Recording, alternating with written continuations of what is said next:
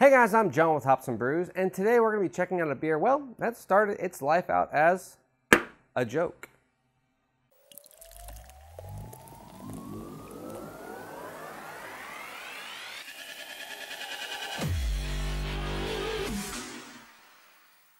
So let me paint you a picture here.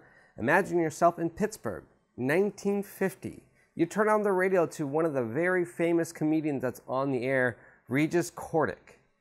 And he's spitting off one of his famous commercials, which just happens to be for fictional beer.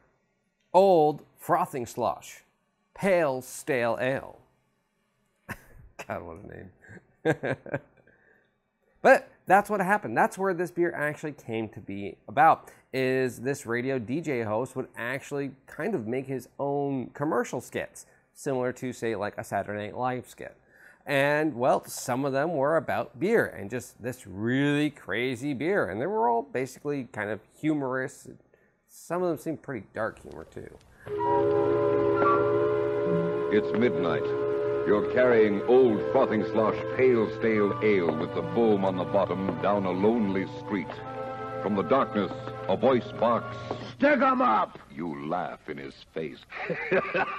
I said reach! You snicker when things get rough. I take... Yeah. It's obvious you laugh at anything.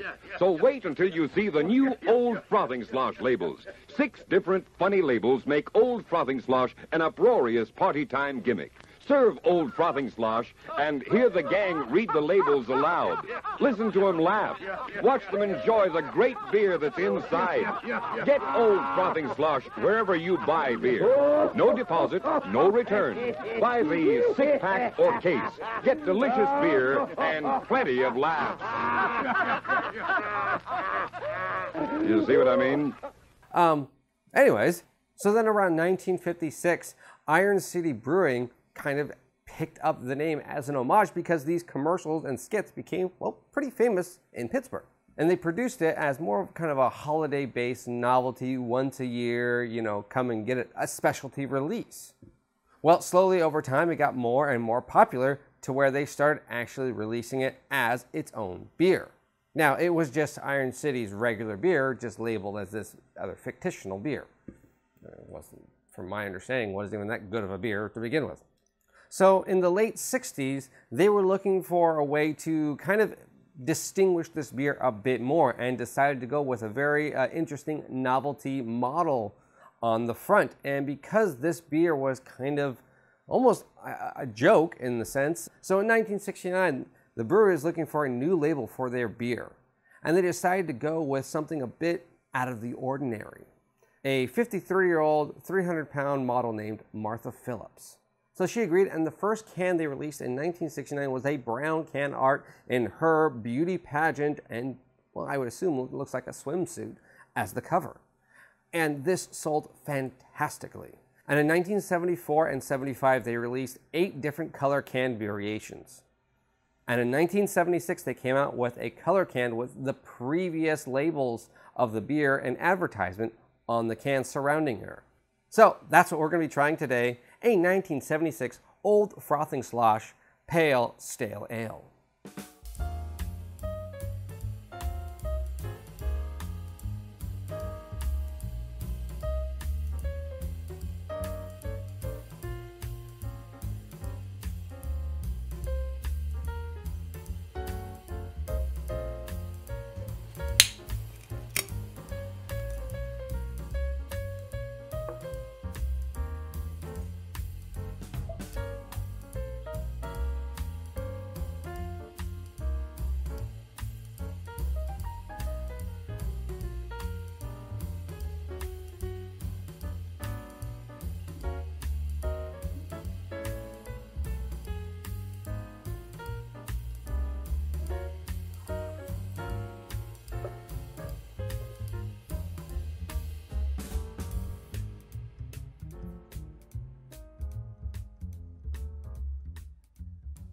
Well, it's kind of still carbonated. Kind of looks like a hazy, actually, right? There were so many floaties at the end. It kind of almost looked like cinnamon. Yeah, check out this color.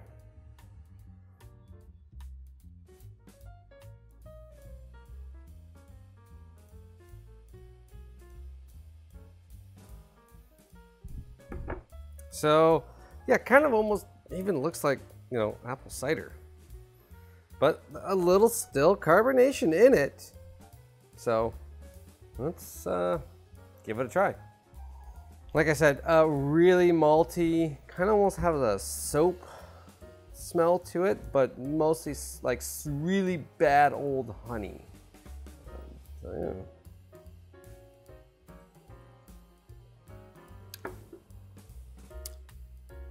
Not very carbonated.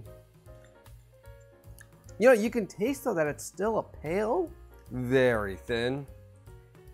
Oh my God, like when they say stale though, I mean, I don't know if they meant it to like be stale now or if it was stale back then, but it definitely has a stale crackerness to it at the back end. All right, let's give it another shot. Still, actually, it just tastes slightly sweeter water. There's definitely a drying staleness that starts in the middle and at the back end, but the front flavor is actually pretty decent. Honestly, it kind of almost tastes at the very front. It tastes like a flat Budweiser. That's really what it tastes like. I will state, for its age, not horrible. Yeah. It tastes like dust. Really tastes like dust. Tastes like there's dust in my mouth. See, that's, again, it's not horrible. Honestly, I thought this was gonna be nasty, rancid. You know, I guess that the can really kept it really well sealed. But again, I really love this canner. I just think it's like super, super cool.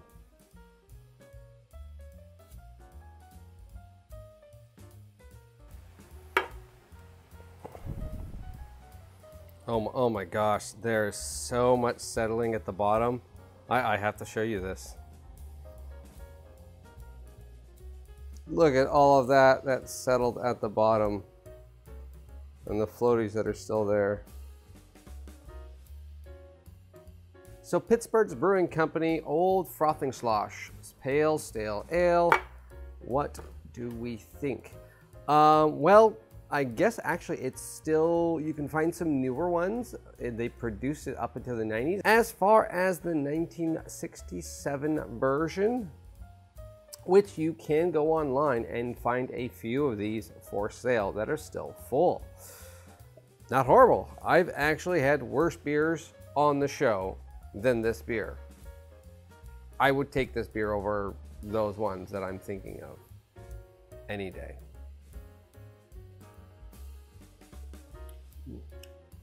Ugh. Kind of has a powdery, spoiled cider that's been watered down and there's dust floating everywhere. Yeah. See you guys in the next one. Hey guys, if you like this video, hit like and subscribe. Follow me on all my social media stuff. The links will be at the very bottom of the description. Have you ever had Olde Frothingslosh? What is the oldest beer you've ever drank? Let me know in the comments below. Cheers. Can you still see the swirlies?